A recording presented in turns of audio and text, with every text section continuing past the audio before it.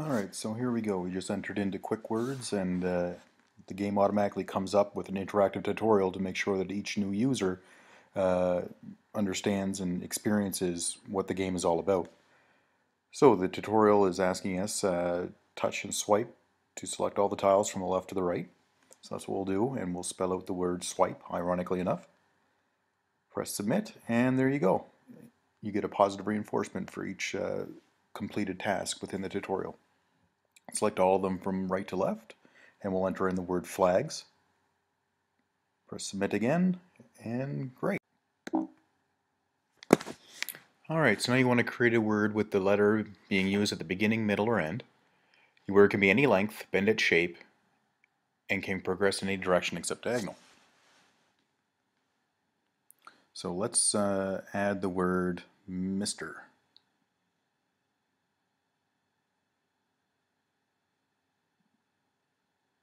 Press submit. There we go. It applied it to the grid. Sweet. Alright, so now to be able to steal opponents' letters, your word must overwrite the tile or letter. So we need to be able to at least connect to one letter within that word smart. I'm just going to try not to do it to see what error we bring up, which is that. Perfect. So now your word must connect to an existing letter, just as I mentioned. So it notifies the user on the mistakes that you make, so it'll correct you and guide you into doing the proper task. So we're going to try to write the word smart and see if we can apply that. No, exactly. So it's already been used, so we know that we can't apply the same word. Now let's try the word smack. And as you see, once we apply it, the 1 that was on letter S, M, and A has been changed to a 3 to indicate that the tiles have been overwritten and captured. Another indicator is that the tiles have gone from a light color to a dark color, as mentioned in the slide. This part of the tutorial exactly reinforces what I just mentioned. The 1 changes to a 3 and the light to a dark tile. This shows all the different tiles that will be available on the grid. They'll all be randomly placed, and you can find these in the settings under rules, as well as at the end of this tutorial.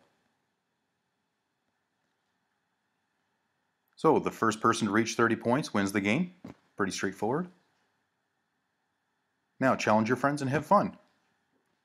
Here's the game lobby. I'm going to go into the live system by pressing the top left icon. You'll have a watch video or a share on Facebook button, which you can get 2 lives and 1 life, watch a 10-second video, or share on Facebook to invite a friend.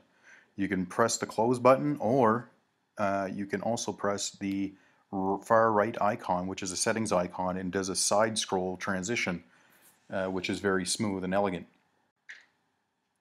We're going to go into the leaderboards now by pressing the icon next to the settings button. And within this, it'll show you who has the most wins to loss ratio, as well as any challenges that'll be available from friends, random individuals.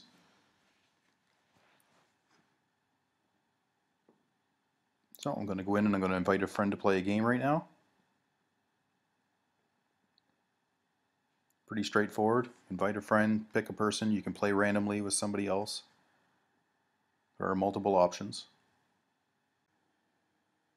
I'm going to choose on the grid where I want to place my word, which is going to be mandates. And as you can see in the top there, it shows as I'm typing in the amount of letters, it'll show my predictive scoring. So it'll tell me what score I'm going to achieve based on the word I'm going to play. It's an excellent feature because if I want to play a word that I want to grab a couple more special tiles to earn some extra points, I can do so in order to win a game. So I've just returned to the game lobby just to see if there's any other moves that I have to make in another game, or if I want to invite somebody else to play another game, which I'm going to do, and keep a couple games on the go at all times so I can be actively involved.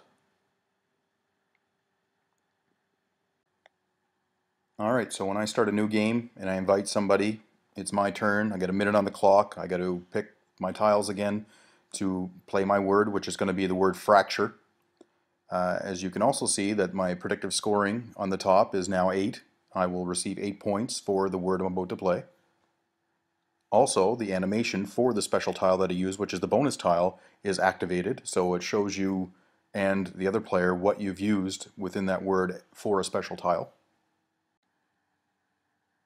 It also highlights the last word in yellow to separate it from the rest of the letters on the grid in case the grid gets a bit jumbled up. Alright, so I have to wait for my opponent's turn. Going back to the game lobby just to check out to see if there's any words that I have to play, any new game invites. It refreshes automatically on its own, but you also have the feature that we built into the game lobby where you can just pull down and it refreshes automatically. So instead of waiting the 5 to 10 seconds that Game Center sets as a refresh rate, we have given that option to the user. Now, you can exit the game completely and go do something else, and you'll get a notification through Game Center that it is your move to make. So there's no need for you to stay within the game and sit here and wait for your turn. As you can see, I've played a lot of games in the last 10 hours. Alright, so I just found out that my opponent has played a word, and we're going to go in here and have a look. With my turn, I don't have to rush into anything. I have a minute on the clock. I can make a strategy, look for some letter combinations to form a word that'll grant me a few extra points over my opponent.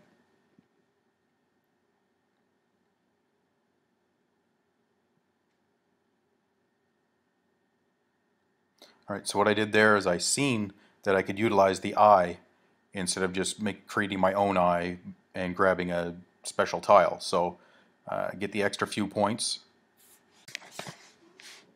So now once again I'm just going to wait for my opponent's turn. I'm going to go back into the game lobby, check out to see if there's anything waiting for me, and there we are. So I have another turn to go.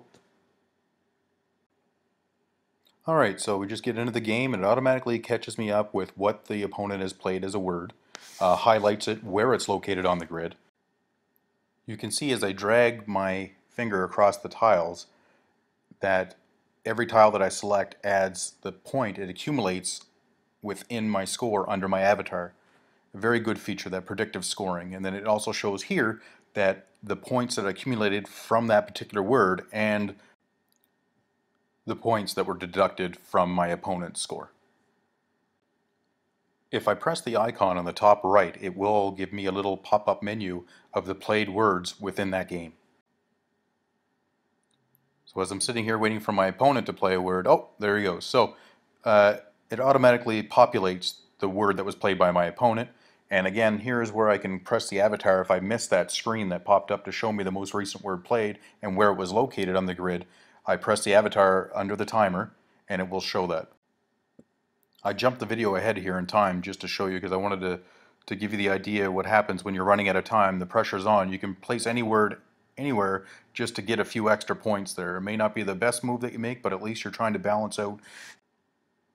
Alright, once again, I'm just going to go back to the game lobby, check out, see if there's any other games that are on the go, and there we go. So I can go back into another game and play my word to keep that game on the go. So the last word was played was pandas by my opponent. And again, you can see that it was highlighted for me. I can see where it's on the grid. I can go back and check what the rest of the words were. I have a few seconds to glance again to see where I can play and what the best advantage is going to be for me to gain some extra points. Capture some of his. So I want to try to utilize those high points that are already on the grid to my advantage. So I'm going to play the word Edwards here. And I'm going to capture the E and the D from his word, which you can see the predictive scoring. It's going to give me a total of 25 points. Okay, so I gained 11 points and he lost 5 points during that particular word that I played.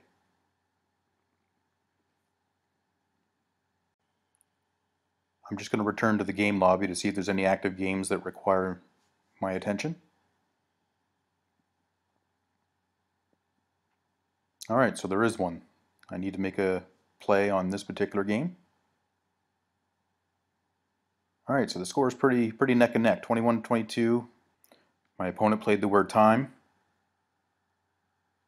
I can see where it was, so now I got to figure out how to capture some of his tiles and gain some extra points here to take the lead. Alright, so I need 9 points, and this is where the predictive scoring is going to come in very handy right now. So I'm going to select the tiles on the grid that I need to be able to make the word paste. it's going to show me that there. It's going to give me a total of 30 points, which is going to give me the game. Bam, I just won. Here's a little preview of some of the themes that come with Quick Words. We're going to start with applying the dark theme, and I'll show you what it looks like on the grid.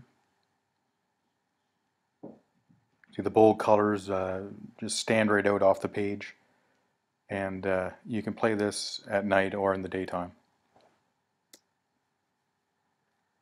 I'm just going to play word lust here just to finish off this game.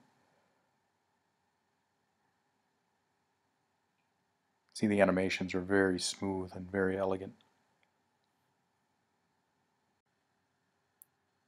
So we're back here in the lobby, and I'm going to go into the settings again and grab the other theme, the next one on the list, which is winter. And we'll show you what that's going to look like on the grid as well.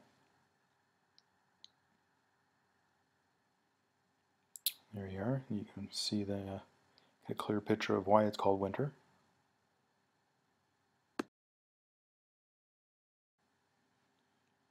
So here we are back in the settings menu, and I'm going to choose the next theme in the list, which is the theme called Sleek. As you can see, the colors are very, very vibrant. They just jump right off the screen.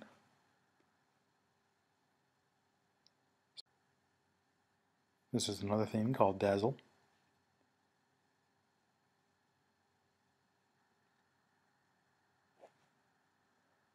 And the last theme, which is called Wood.